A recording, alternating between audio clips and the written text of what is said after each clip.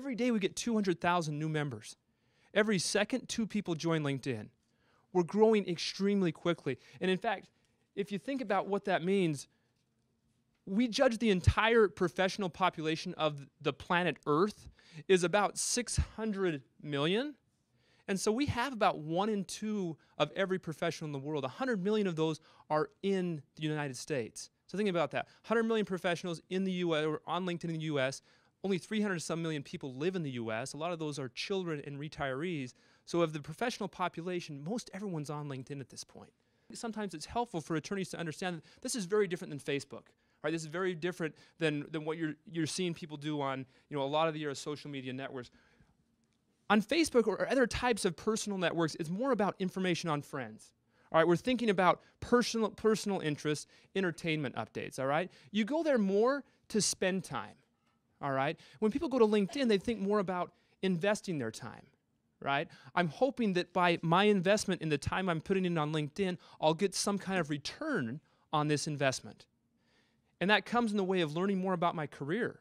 What are people in my network doing? What are they saying? What are the thought leaders saying about the legal profession right now? What about updates on brands? How do I learn more about the different firms that are out there and what they're doing? What are the great ideas that they have? And then finally, current affairs. So it's a great place to learn just not only about your industry, but about your clients. What are your clients doing? And this is one of the things that I think could be most beneficial for a lot of your attorneys is understanding what's going on in the daily life of my clients. What are the things that I should know about when I engage in a conversation with them that I wouldn't know about had I not been involved in some type of professional network? The reason it's important for your attorneys to be on and use this is money.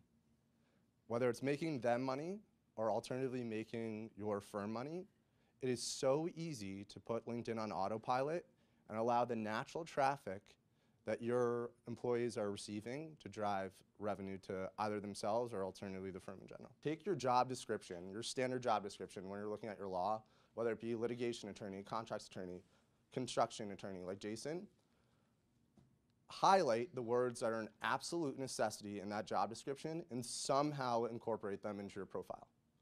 That's the first thing you want to do. As an attorney, not someone looking for law, I was only allowed to practice bankruptcy and foreclosure. If I received any other case, I was legally restricted to take that case. What did I want to do? I wanted to give it to someone that I like. So I would go on LinkedIn and type in model law or whatever the case may be, only working with supermodels, of course. Whatever it is that I do not do, but I want to give that to someone that I know in that area. It's so simple for me to look in my own network and give that case to another individual who I'm friends with, but I will not find that out unless they have that verbiage on their profile. The coolest part about it is you can be a one-person firm and be so dominant on LinkedIn because you understand how to leverage it. It's so easy. Put in simple keywords where you want to describe your own job. The biggest thing about LinkedIn is you don't know who you know. You're not searching only your connections, you're searching their connections as well as their connections, their third degree. With that, like I said, as a standalone attorney, I have no idea what people practice in law. I know what my brother does. He's an attorney. Outside that, I graduated with 80, 100 kids, and I don't know what area of law they practice, but I'd be more than happy to push them a case. It'd be an absolute pleasure. If your attorneys are not doing this, they are missing out, especially in a circumstance. So that's on a marketing thought process, an entire company process. A couple of things, like I work primarily with legal companies. So a couple of things that I've kind of noticed over probably the course of the last year. To your question, Margaret, like how do you get your attorneys on LinkedIn? Why do they even want to be on LinkedIn?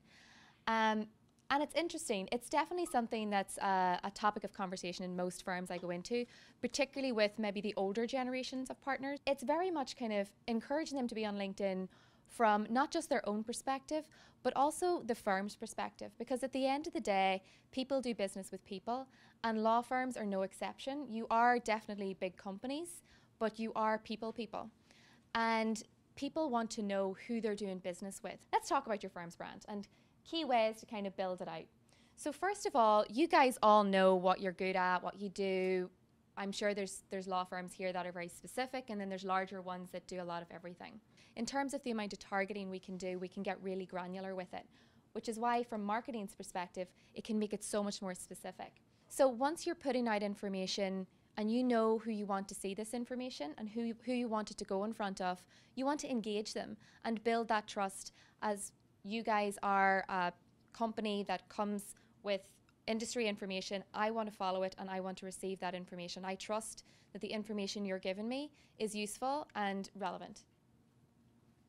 And build strong communities. So once you start building your content and pushing content out and engaging people more and more on LinkedIn, you're going to garner more and more followers, because more people will see you as a thought leader, whether it's lots of different industries you guys work across, or you're very specific in Adam's case in bankruptcy law. Whatever it might be, you can build a very strong following in that area. Your company page on LinkedIn really is your destination to establish your company's identity. You have space there to put in your logo, all of your employees. Once your employees are connected into your company, all of them will appear here on your company page. We'll have your contact information, your website, telephone number, basically how to get in contact with you guys.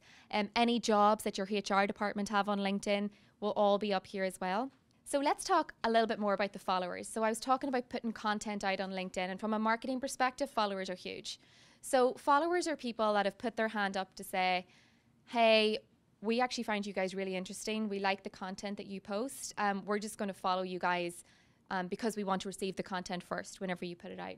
Followers can be a really kind of direct channel and really good way to build out your brand socially, because your followers, again, as I said, have put up their hand and said they want to follow you guys. They're interested in receiving information. They're 6 times more likely to like and share and engage with the content you put out. Might I also add that 79% of the people that follow you guys want to work for you. So from your HR perspective, it's a really good starting point to kind of take a dive in and look at what attorneys are following you there.